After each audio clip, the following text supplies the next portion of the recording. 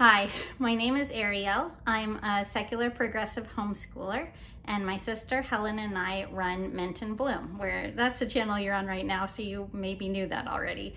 But Helen is the face of our TikTok and most of our social media accounts, but she's a lot better at it than me, as you can probably see already.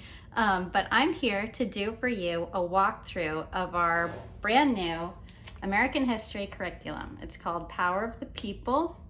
It's a full year of history lessons based on this book, which is called Rad American History A-Z by Schatz and Miriam Klein Stahl.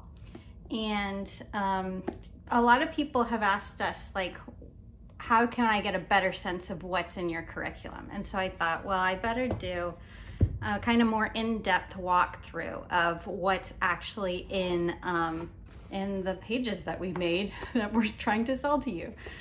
So that was a weird way of saying that, but I don't want to pause the video. This is like my third time to start. Okay, so what I'm gonna do is I'm gonna turn the camera around so you can see what's inside our curriculum. Okay, let me do that now. Okay, I got the camera turned around and I'm going to show you what's in our curriculum. But first let me say, there are, in the download when you buy Power of the People, there's many ways for you to print and store this stuff. You don't have to do what I've done here with, I have a binder for teacher pages and a binder for student pages. You can just print the handouts you need for the kids 5 minutes before you actually do them and keep the teacher pages digital. You don't have to go to the trouble of doing this, but I know a lot of you really like to have everything laid out, ready to go for you during the summer. So that's why we're using this version for this walkthrough.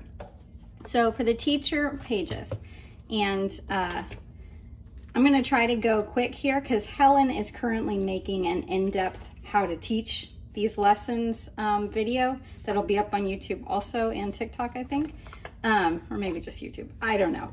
But anyway, she'll go through more of like the layout of a lesson, but just so you can see, the teacher pages all have the same layout, which is where a brief thing about what you're learning this today or this week or however often you're teaching these, tells you the pages in the book to read, tells you an overview of the activities that are included in the student pages.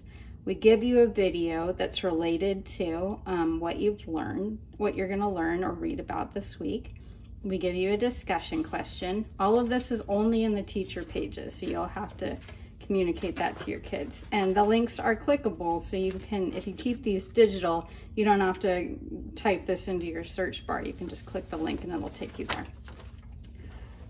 Every teacher page on the back has supplemental learning.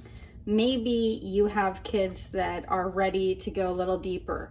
Maybe you have kids that you're in a state that requires you to have like really tangible handouts and not just art activities to prove that you've learned what you've learned that day.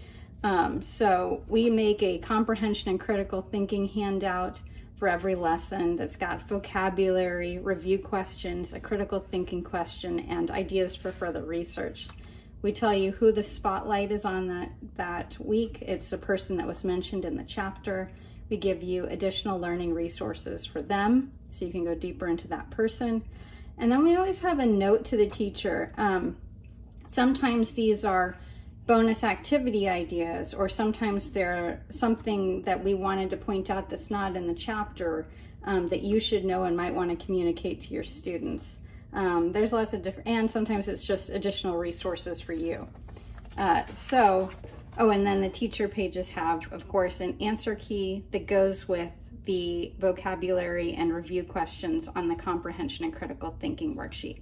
So you'll see every page in the teacher document follows that same format, right? We've got the same stuff for each of our lessons there. So Helen, as I said, is going to give you an in-depth walkthrough of why. The why is for youth climate movement. So that'll do more about explaining this stuff than I'm going to today. Okay, let's look at because a lot of people have asked us, like, what if I have a kid who's not into art? I know that your activities are art-based, and will they enjoy this curriculum, or should I look elsewhere? I think that there is enough in here that would keep most kids engaged. We did trial this in our own community with kids, some kids that didn't like art, and they were active in the conversations and seemed to get a lot out of it as well. But only you can decide if it's right for your kids. So I'm going to do kind of a quick walkthrough of the lessons. I'm going to really try to be quick. This is my second take on this, and I was 10 minutes in on letter C, so that's not going to fly. I'm going to skip A because I've talked about it a lot in another video that's on TikTok. And I don't know, maybe we can find a way to link that here. But these are the pages where a kid can reimagine Alcatraz Island just as the indigenous activists did. They can think up a new use for it. And here's the critical thinking and comprehension worksheet. And here's the spotlight that has a bio and it has a quote. Oh yeah, and I should mention that the critical thinking questions in the back of this is for Alcatraz sheet. You don't have to write that down. These could also be discussion topics. They're more complicated, more in-depth, I would say, than the discussion questions we include in the teacher pages. But they could be another bonus thing that you just discuss instead of if a kid really hates writing. And then the ideas for further research have more ways for students to go deeper. Okay, so that's A. B is a little bit of a special lesson because we have differentiated it a little bit based on, we have two different books recommended, one for younger and one for older students. But the activities we think all ages could do. So we have one where they can, like Alicia Garza did in Oakland with permission from a shoe store, you can decorate the shop windows with a Black Lives Matter message. You can design a hoodie and learn a little bit about racial profiling on this page. We have in the teacher pages an overview. There's a special call out section in the Black Lives Matter part of our book about Colin Kaepernick. Let me see if I can quickly get to it. Yeah, about Colin Kaepernick. So the main pages, you could just read that chapter or you can do both. And the Colin Kaepernick pages go into what happened when he spoke out about police brutality. So you can do this activity that is inviting you to learn a bit about some of the problems with football, which is America's most popular sport, and then design a different one, a new sport to be America's new favorite. And this involves rolling a die and picking a ball for your sport, the equipment used in your sport, uniforms used, the players who will play the sport, what the goal looks like, what the arena is for this sport. And then you put all that information together into an illustration of your sport and you give your sport a name. Here is the comprehension and critical thinking page, and here's the spotlight page. Okay, C is for Combahee River Raid. It's pronounced Combahee, rhymes with Gumby if you're not from that part of the country. This is one of our favorite stories in American history, so I'm super excited that it's highlighted in our textbook. For this one, we invite kids to make extra hard flashcards. So there's so many incredible details in this Combahee River Raid story, and we call some of them out in these flashcards, and we invite kids to make an illustration on the answer side of the flashcard, and then they can use them to test the adults or trivia buffs in their life, and we think that you'll be able to stump them with these questions. But it's super fun, and then we leave a blank one for kids to do a little bit of their own research and come up with their own extra hard flashcard. Here's the comprehension sheet. Here is our spotlight on Harriet Tubman. D is for Declaration of Sentiments. one thing I love, let me just say really quick, this book is so well written, and you know, when I was reading through it for the very first time, I got to thinking about using it for our American history curriculum. I got to D is for Declaration of Sentiments, and I was like, oh, there's no way that this one's going to be interesting. But they did make it. I mean, it's so well written, and it even stuff that you're like, ah, that's going to be a slog, is actually maybe you're not as jaded as I am, but I was pleasantly surprised by how engaging the writing is in that book. And I loved learning about Declaration of Sentiments, and our kids did too. We have a really fun activity to make a protest plate based off of a newspaper article, a line from a newspaper article about women who were fighting for the right to vote and for the right to be treated as equals, more importantly, at that time. But the quote was, "If our ladies will insist on voting and legislating, where, gentlemen, will be our dinners?" And so we invite kids to make a message in food in response to that quote. And we have kids invite them to, this one's going to seem a little bit intense maybe, but make a list of the things that you are not happy about in your country right now. That's what they did in the Declaration of Independence. They had 27 things that they were upset about, and that's what the women who wrote the Declaration of Sentiments did. And so think about it now. What are some issues that you have with the country? And it's not just to be negative, it's because one of the first steps to making change is to identify the problems. We have a wage gap page that invites kids to see how much money women, Black women, and Latina women earn compared to white men here and men in general here. They color the dollar bill up to the dotted line, and that's a graphic representation of the stark inequality in wages. Here's our, you know it, you've seen it, comprehension, critical thinking, and spotlight. E is for Earth First. Okay, I'm at 11 minutes. Should I pick up the pace? I probably should. E is for Earth First is about a group that protected the redwood trees in Northern California. And we invite people to make a tree protector costume based on the way that some of the protesters would dress as spotted owls. So you can imagine yourself perched in a tree and give yourself a costume that would be fitting for something. We say, what do you look like? Are you a forest sprite, a fairy, an angry squirrel, or whatever you can think of. We have they would use giant protest puppets. So you can make a big giant design of a puppet that's on sticks, held up by a whole crowd of people that would float above the protesters' heads. We learn about Julia Butterfly Hill, who lived 100 feet up in one of the redwoods to keep it from being cut down, and she lived on a little wooden 8-foot wooden plywood platform in the tree.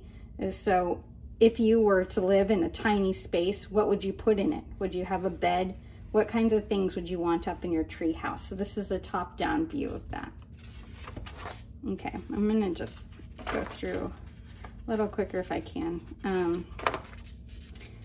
We have kids make a poster based on the Federal Theater Project's production of Revolt of the Beavers, which is an exceptionally incredible play that was called out by the House Un-American Activities Committee.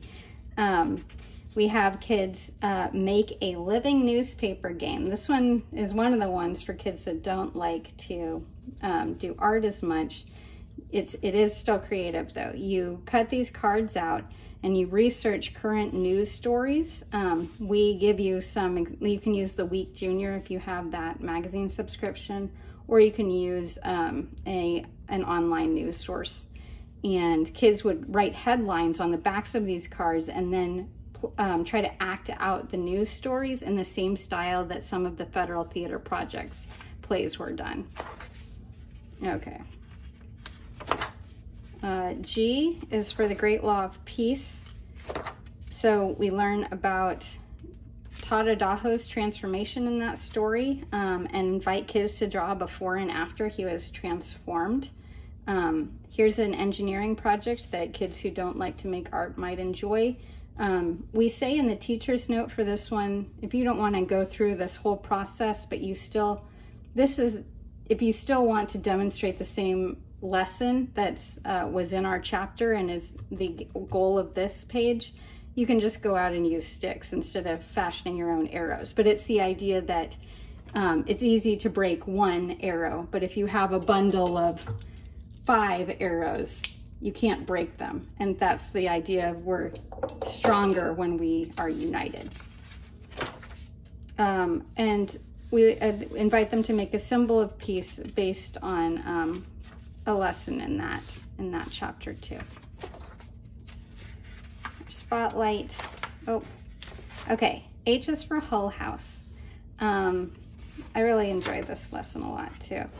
I'm not sure. Okay, yeah. You can kind of, my lighting's not great here, so you're seeing a lot of the H on the back side of this. But Hull House was one of the first settlement houses in the United States. I think the first.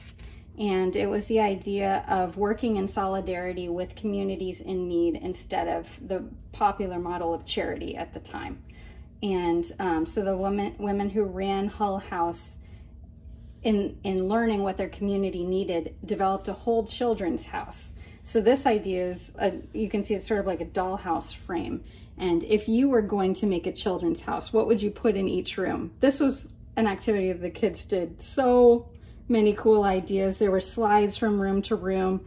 There was a room that was just heaped with mac and cheese. You know, like, what would you, dreaming big, how would you design a children's house? Also, Hull House had one of Chicago's they were very new idea in America, first playground. So you can invent a playground and draw whatever things you want in yours. Here's an activity for kids that don't like to draw as much. We talk about how Jane Addams, who started Hull House, she inherited money and she used that to make her dream a reality. And so if you had the same amount of money, what she inherited then would be worth 1.5 million today. If you had that amount of money, think about a budget for what you would buy with it to do some good in the world. And so the budget activity the kids love. I liked this. The ideas for further research for this one is based on the concept of adventure playgrounds. So once kids have done the playground design activity, they could go a little bit deeper and watch a video about why safe playgrounds aren't as good as adventure playgrounds that involve some calculated risks. And they can go through their design and see, did you include ways for kids to take some of these calculated risks? And if not, how can you change your design to make the playground more fun? Okay, and there's our spotlight. I is for independent living. So this one, Helen was just talking about this in a TikTok because it was just the anniversary of the Americans with Disabilities Act that was passed in 1990. And this chapter is a really great way to learn about that. And also Judy Heumann just died this spring. So it's really great to learn about her work at this time.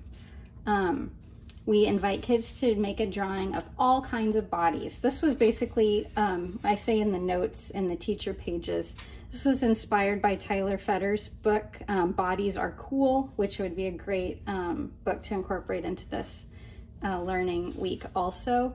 But draw as many different kinds of bodies with as many different kinds of features as you can. Jumble them all up on the page, have them in a crowd. You get some really cool results from the kids doing that. This one is what's wrong with this picture. So we show you a couple of buildings and think about them from the perspective of people with disabilities. What obstacles would they encounter if they tried to access these spaces, and how could you fix them? Yeah. this is a scavenger hunt idea, looking for things that were introduced in the ADA. And so you will need to actually get out and move around, take a walk or a wheel around your town or city or school, or some area close to you, and see if you can find these things, and see if they're working, because that's important too.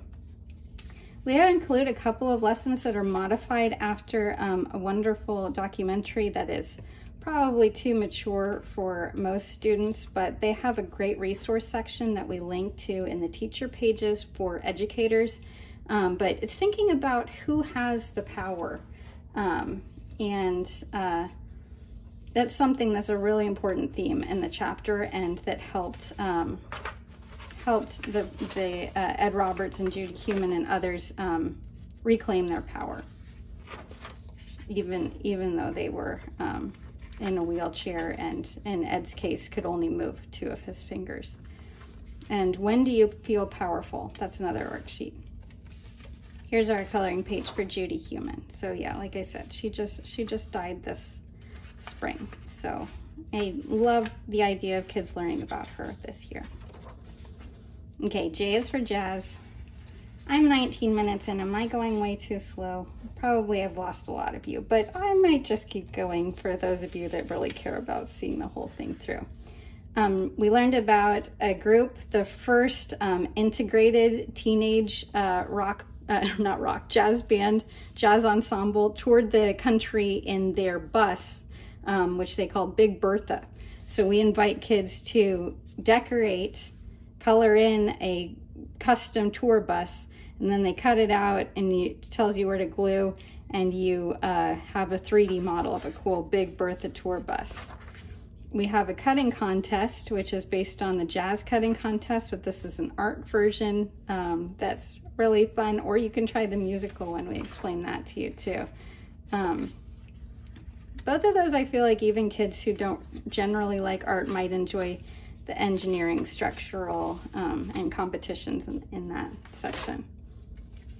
Here's Louis Armstrong. Okay, our K is for Korematsu lesson is one of my favorites. So Korematsu, as you maybe probably knew, fought against the racist incarceration of Japanese Americans in World War II. He sued with this Supreme Court case, and he lost. But his daughter started an institute after he died, I think, that is dedicated to teaching students about civil liberties, which is what Fred Korematsu was fighting for in his court case. And so our activities are designed to teach students about their civil liberties, just like Fred Korematsu's institute does today. So we examine some Supreme Court cases that students have taken against authority and that made it to the Supreme Court. One is Tinker v. Des Moines, that allowed kids to express themselves politically in schools. The Tinker kids wanted to wear peace armbands to fight, to be a vocal opponent of the war. And so you can design, kids can design miniature versions of armbands that they could strap around a stuffed animal or doll, or you can make, if that's too young for your kids, they could make a full size or even a cloth armband that is about a cause that's important to them. Gilman v. Holmes County is another Supreme Court case where one principal in Florida was banning kids from wearing anything that might be considered pro-LGBTQ, including anything with a rainbow on it. So we have a video in the teacher pages where you can see that principal talking about, you know, why he would rule out the Pink Floyd's Dark Side of the Moon album cover t-shirt because there's a rainbow on it and things like that. But Gilman v. Holmes, the kids won, and kids today now have the right to wear whatever they want. So decorate a rainbow or pride themed outfit in celebration of that, or decorate an outfit however you want. We included from the ACLU students' rights notes, because we found in our own class that kids got really fired up learning about their rights. They especially love talking about dress codes and what they have the right to wear and not wear in spaces in public schools. Yeah, and here's Fred Korematsu. Okay, Ellis for libraries. We learn about Pura Belpre's wonderful book, Parece en Martina, and it's a great story. If you don't know it, that's a love story between a beautiful cockroach and all the suitors who want to marry her. So we invite kids to make their own unique love story, because our beautiful cockroach lady ends up with Perez, who is a little mouse. And so make your own beautiful but unusual couple. That's the cover of your own little story. Oh, and we say too, Pura Belpre was a famous puppeteer. So if you get really inspired, you might turn your characters into puppets also. We learn about some of the many novel ways, that's a bad pun, I apologize, that people have shared books in America, from the Pack Horse Project to bookmobiles, and we invite, and to Little Free Libraries today. So we invite kids to design their own cool way to share books here. Yep. Okay, M is for March. This is a really long chapter, but it's obviously a really important one. It's important marches through American history.